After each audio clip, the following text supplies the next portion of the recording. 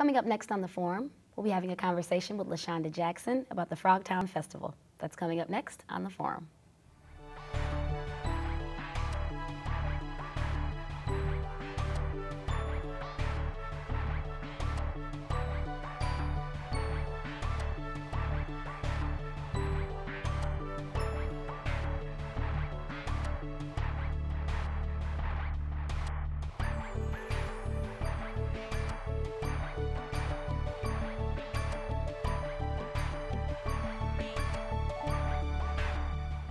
Hello, I'm your host, Sanni Brown. Welcome to the forum.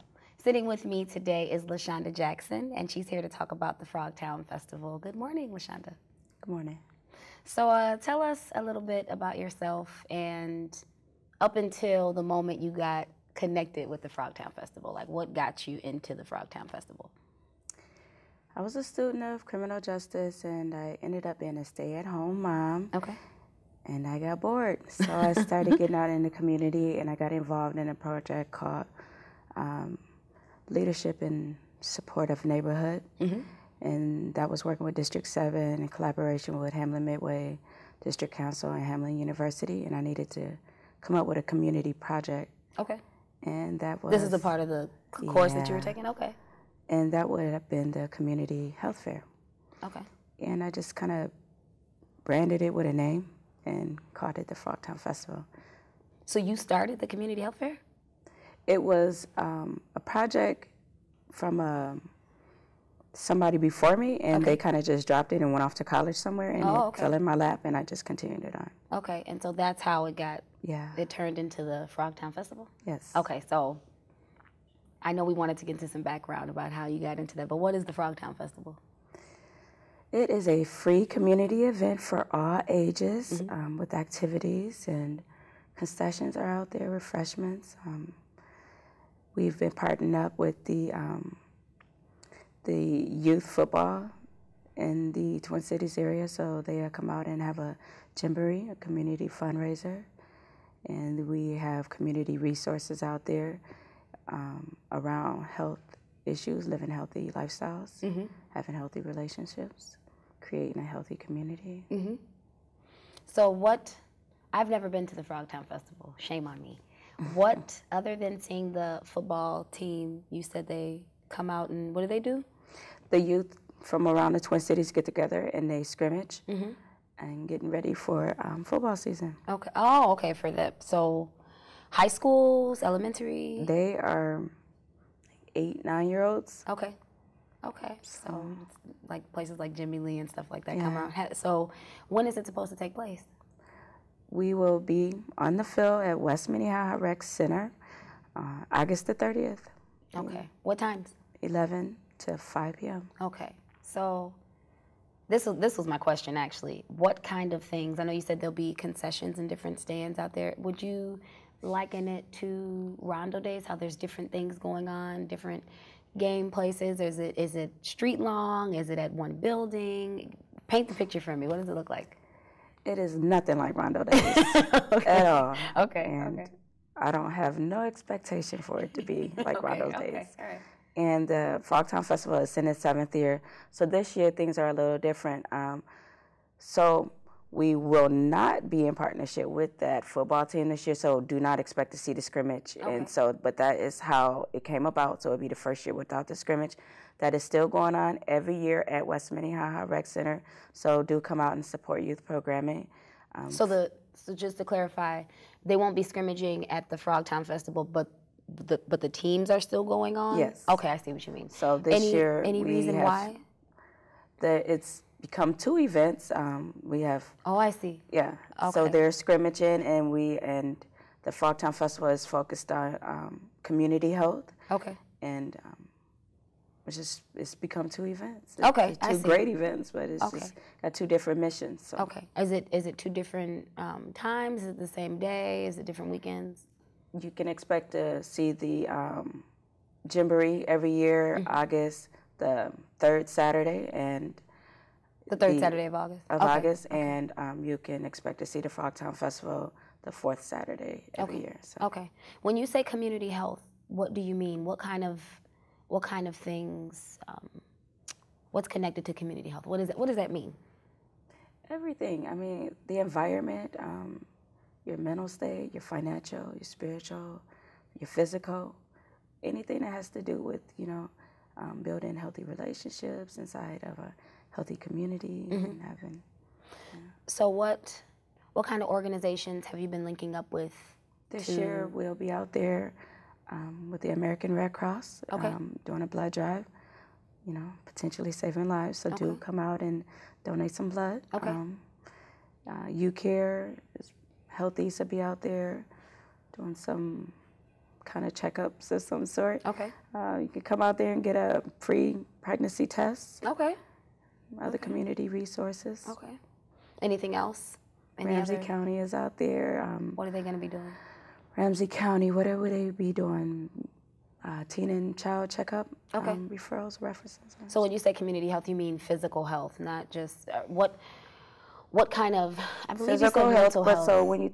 So I mean, there might be an organization out there that specialize in programming that deals with groups of people coming together and dealing with whatever their daily issues are, whether it's a father project dealing with parenting issues. You need a stable mind, a healthy mind to have a healthy family, healthy self. You need so you might have an organization out there that will provide resources for education or employment. You're gonna have to have some kind of training to get hired, and you're gonna have to have some healthy finances to provide for your family. So make all those plans. You gotta take care of your financial health as well. So. So health in general. To have a quality life. How has the Frogtown Festival, you said this is the 7th year, how has it changed the Frogtown community? What are the changes you've seen? Some good, some bad? Lay it all out. One of the changes is that the Jamboree is not there this year.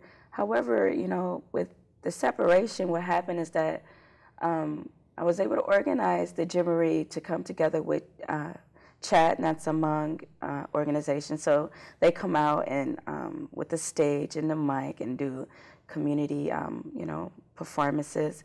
And the university parade also is out there, Unite University Parade. So they come out also.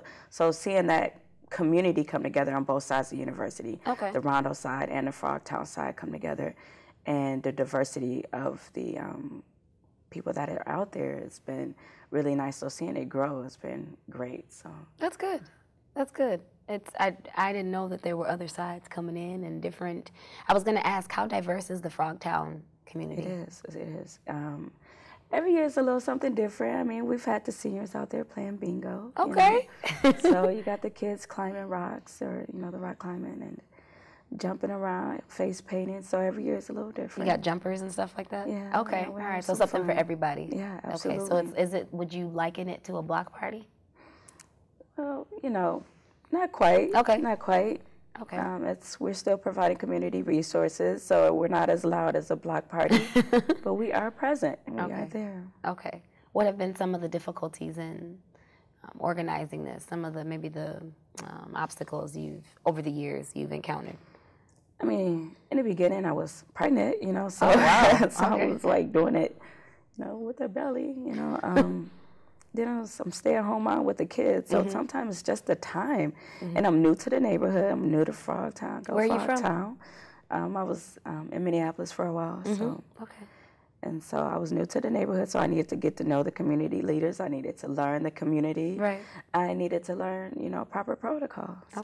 All right. Well, that was frustrating. I wanted to do everything my way. So just learning who to talk to and not being Superwoman? Well, I haven't given up on that one yet, so. All right. Well, for me, when I heard about the Frogtown Festival, I am from Chicago, and I grew up here hearing about Frogtown. I know Rondo, but I have heard about Frogtown so often.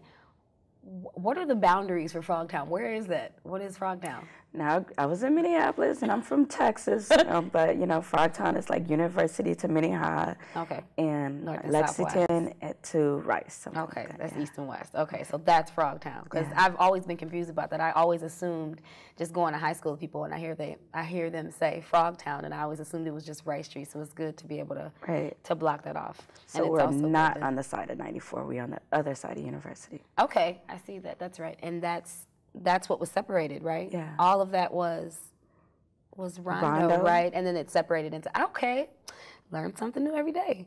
So do you know why they call it Frogtown? I have no idea, but I heard this rumor. I guess it must have been, I don't know how long ago. Maybe it was underneath water or something, and when it dried out, frogs were left, and they came up with Frogtown. I don't know the history actual of it, specificity of it, something, just there's something like that about Frogtown.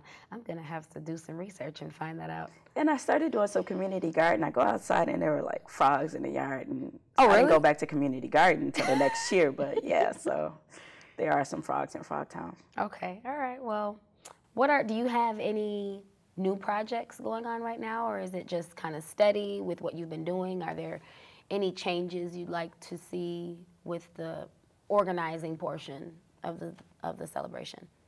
You know, Frogtown Festival will come out. It is a community event for all. You know, it'll be August the 30th. We'll be out there from 11 to 5, 685 West Minnehaha Park and Rec. Everybody come out. It's free. It's fun. You know, enjoy. I am working on some other stuff. I am actually working on with Docu, another program I'm going through.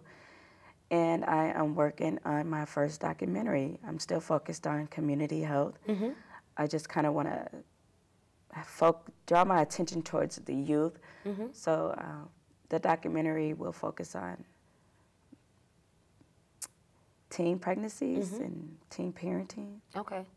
And how are you, like you said, it's community health. Is there a reason why you're focusing on teen pregnancy? Is this something that you're only seeing in Frogtown, or just something you see in worldwide or nationwide or Twin Cities wide? Or I'm seeing it all over the place, and like I am like an American. I love it, and I would like to see us like grow like as far as a country, and I see that with some stability like education and income and things of that nature, housing. And I find that when the youth are out there getting in mischief or not, and they're making decisions to have kids or not making a decision, they have to take on adult roles, and they're not even ready to do that. So how do we, put a cap on that, get some control of that, Since that is your interest and something you're working on, is that going to be something to expect at the festival this year or in the future? Yeah, I want to definitely go into the direction of where we have a focus on youth community health. And so that was one of the reasons for the separation from the Jamboree. Oh, okay. Still supporting youth programming. It's just not necessarily about athletics, promoting exercise for sure and diet. Right. But I want to focus a little something else somewhere else in the neighborhood. Okay, so the Jamboree, since that's from, do you want to, how am I going to ask this question? Do you want to put more of your focus in athletics in the Frogtown community? I want to focus on youth community health around the Twin Cities area. Okay. Yeah. Why is that important? It's important. I don't know, I have kids, and I just wanted them to be healthy, and I don't know. It's important. It's important for our community. We want our community to be uplifted and grow. We don't want to see it fall and, be overwhelmed in crime and it's always being destroyed. And, we want to see something positive in the community. And we can start with our future, and the youth are our future, and we need to get a hold of some of the issues they're having. What are their issues? And we need to communicate with them so we can, try to, provide resources and services for the youth. Before this all started, because what you told me before was it was someone else's project when you started taking the classes, the community classes, and it was there and available and you jumped on top of it. Aside from wanting to see things or improvements in the community, was there any specific one thing, or was it just health? Did you want to see teen pregnancies? Did you want to see athletics? What was the one thing that made you say, I'm going to do this?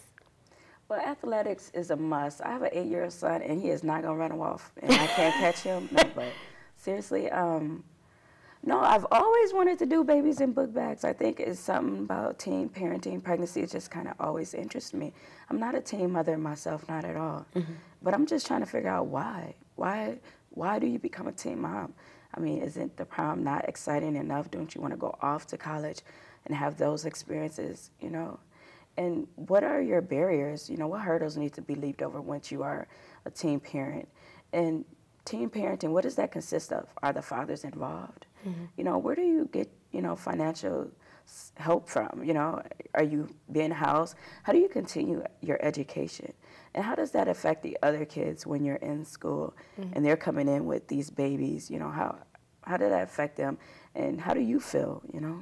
I just wonder how.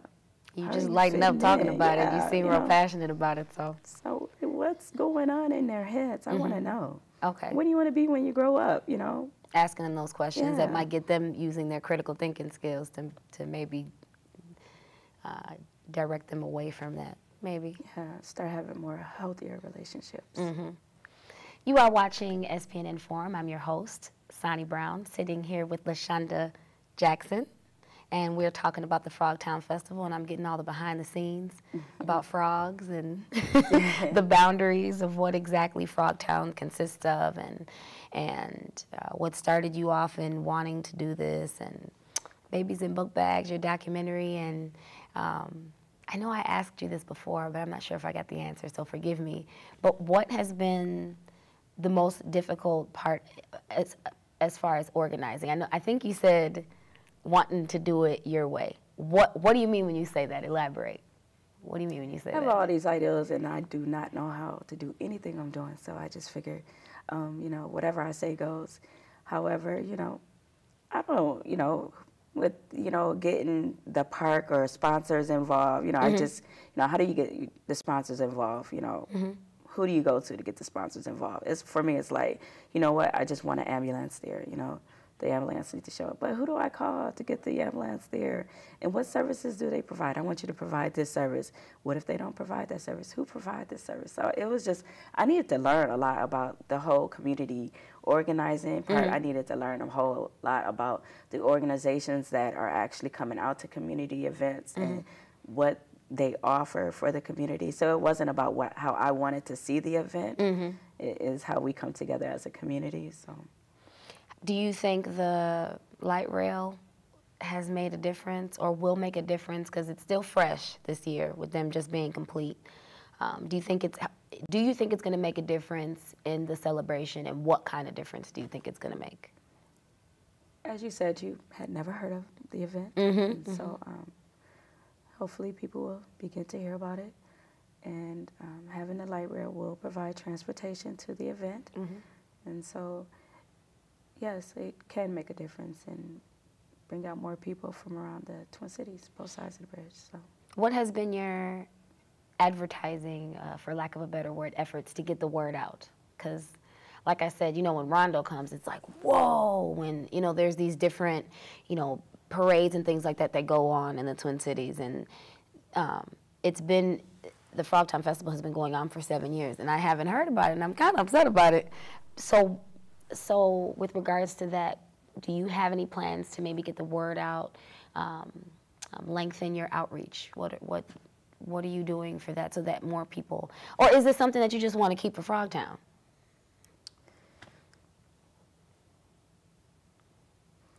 You know, when the budget grows for marketing, we can, you know, establish that budget.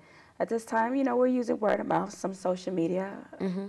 You know, but definitely there's some, you know, other outlets out there that could be used. So, do you guys are you on social media? Facebook, Twitter, Instagram, Pinterest? Yeah, I mean, I'm the list goes on. All that. Absolutely, I'm still in the learning phases. You know, I have an email address. So. Well, you know, that's okay.